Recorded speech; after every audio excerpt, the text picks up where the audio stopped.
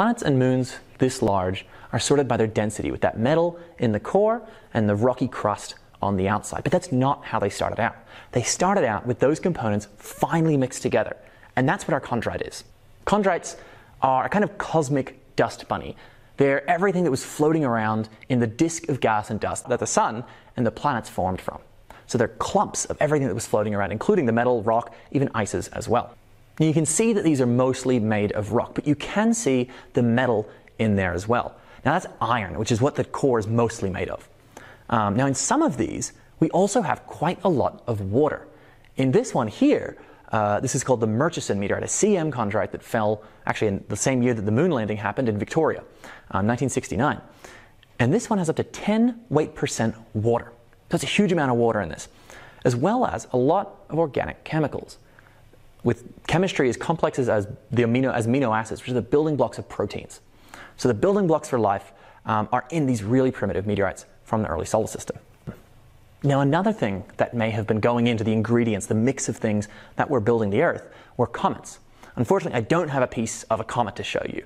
There's no pieces that we know of that have survived entry into the atmosphere because they're mostly made of water ice. So they probably exploded when they do enter the atmosphere. And that may actually be what the Tunguska explosion was in Siberia. And that was a giant explosion that flattened trees for kilometers. And that may have been something like a comet exploding in the atmosphere. But we don't have pieces to show you of that. But that might be where the water component is coming from. Now the rocky part of the meteorite contains radioactive elements, including uranium, thorium, potassium, and originally they would have also contained a radioactive form of aluminium. And the metal would have contained a radioactive form of iron. Now, these are not dangerous in the concentrations in the rocks today.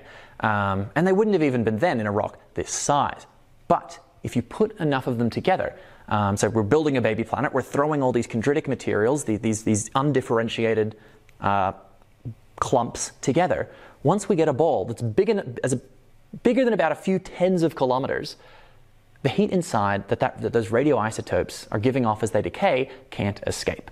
So in the core, the center of that begins to heat up. Just like if you were wrapped in too many blankets, you're the source of heat, it's not going anywhere, you need to get out. And that's what this heat does. It starts to heat up and it starts to actually melt the inside of it. Add to that the early solar system is a very chaotic and very busy place. Things are flying around. The gas giants are still moving in their orbits. They're still shifting. And that results in huge amounts of impacts.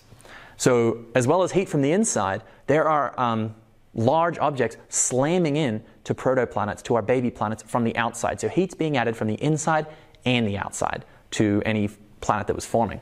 So things inside our baby protoplanet start to melt. Things like the metal start to stick together and form droplets and start to sink towards the center of the body. So the gravity of the whole thing is pulling them towards the center, and they're kind of dripping through the entire body. And as those molten drops are seeping through the body, they begin to form the core. Likewise, the volatiles, the ices, the water, things like that are bubbling upwards into the outer layers of the body. So we start to get a differentiated protoplanet.